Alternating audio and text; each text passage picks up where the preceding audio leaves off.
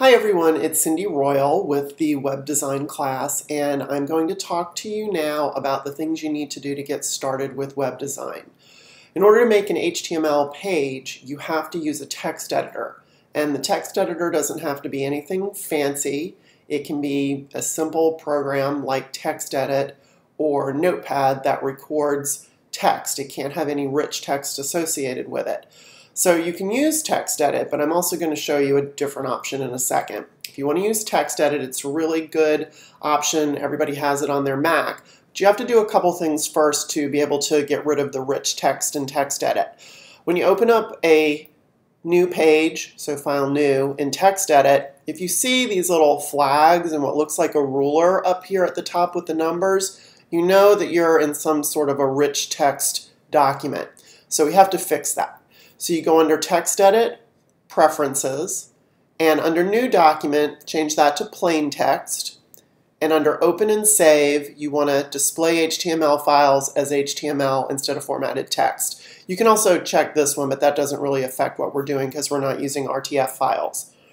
Then back at New Document, this is kind of a new area in TextEdit. There's a lot of smart things in TextEdit, and we don't want any smart things. We want a very dumb document that only shows text, plain text. So we have to turn off any of these checks that have anything to do with smart copy, smart quotes, smart dashes, and smart links. And don't click Restore All Defaults because that will restore all the defaults, which we don't want. Just close the red dot to get out of Preferences. Now this document is still here, so close it and then do a File New, and you should see a brand new document that doesn't have any of those numbers or the ruler or the flags across the top. So that will work, but you have to do all those things before you get started. You can add another option if you'd like, and it's one that I like to use because there's certain benefits for using one of these HTML editors.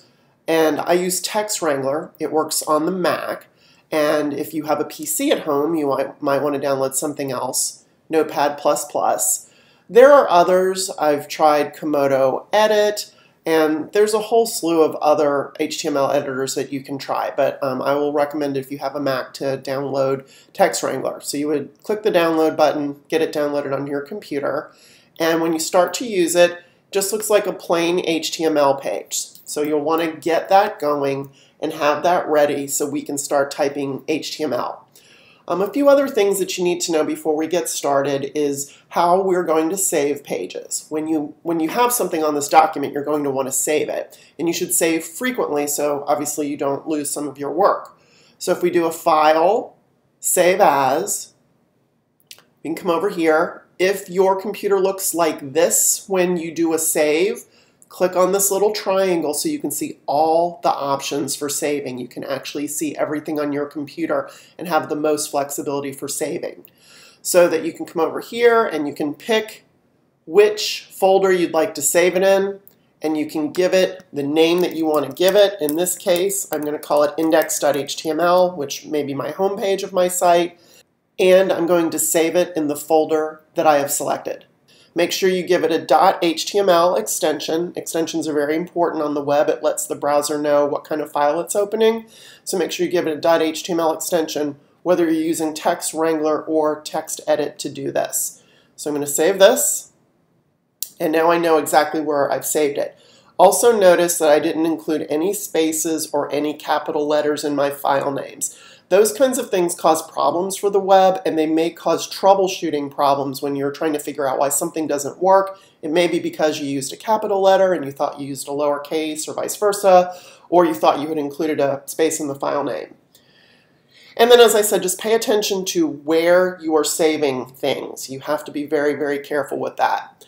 Another thing that you need to be careful about is opening files. Quite often we will just double-click on a file on our desktop.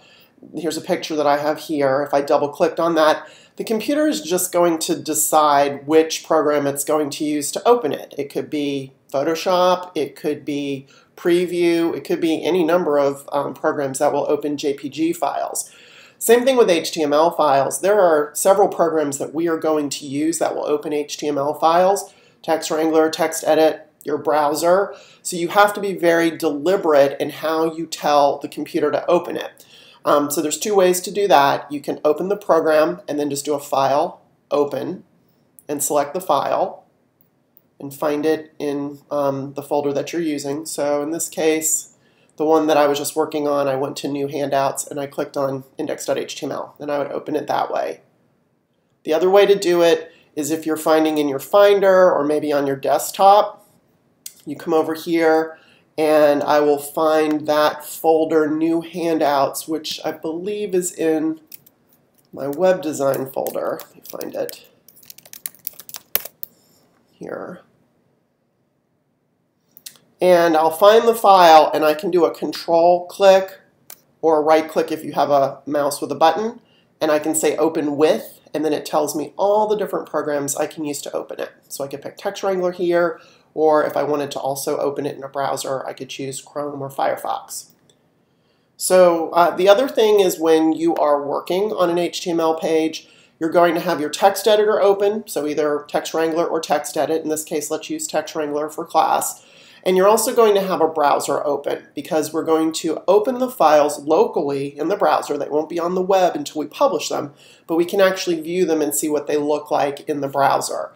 And to open a file in the browser, you may not have ever done this before, you just say File, Open File. And just like you would open a file in any other program, you would find it here, and you would be able to open that file. Now there's not really anything going on in this index.html page. We haven't done any coding in it, but it's right here and it's ready for me to start coding HTML and then going back and forth and viewing it in the browser.